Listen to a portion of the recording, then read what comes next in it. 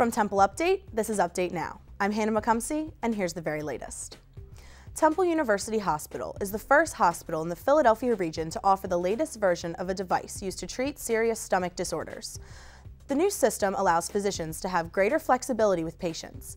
The surgical device also features an improved user interface and customizable tools that simplify the use of the device. In the aftermath of the blizzard of 2015, Philadelphia was left with only an inch or two of snow.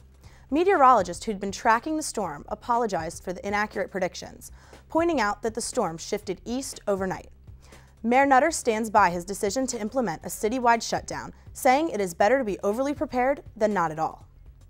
In sports, Temple women's basketball player Alliya was named American Athletic Conference Freshman of the Week.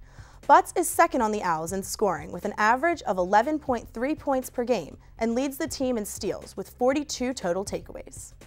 And in weather, Wednesday will be sunny with highs in the low 30s.